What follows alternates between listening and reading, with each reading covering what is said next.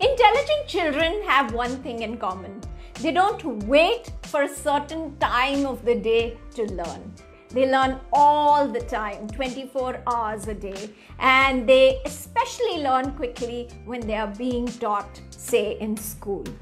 Now, what helps them to learn better? They learn better when they have better observation skills and better listening skills, because most information is gathered through the eyes and the ears. Now, if we want children to be intelligent, if we want them to pick up information easily from everywhere, we need to improve their observation and listening skills. What is the easiest way to do that?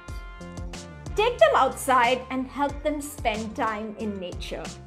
Nature is transient. If there's a bird sitting on a tree and chirping, you will have to listen the first time and see it then and there. There will be no repeats for you. What is bringing down children's observation and listening skills? Videos. You can watch them 1,000,000 times. Why would you need good observation and listening skills?